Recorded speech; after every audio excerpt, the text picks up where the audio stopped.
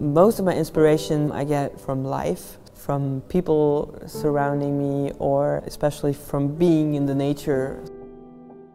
When I'm starting a project, I'm not trying to sit at the desk and wait until the idea comes. I go out a lot, I walk through the city and I walk through nature, or I say, okay, I need a few days off and jump on a plane and go somewhere.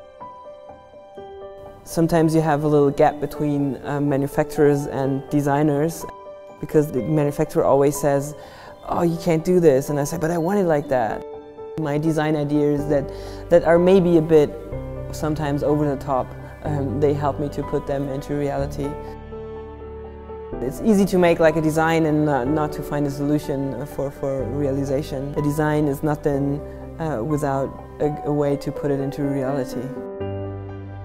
Everything you as an architect or as a designer don't want to think about, you want somebody else to just have it, and that fits perfectly with Mosa.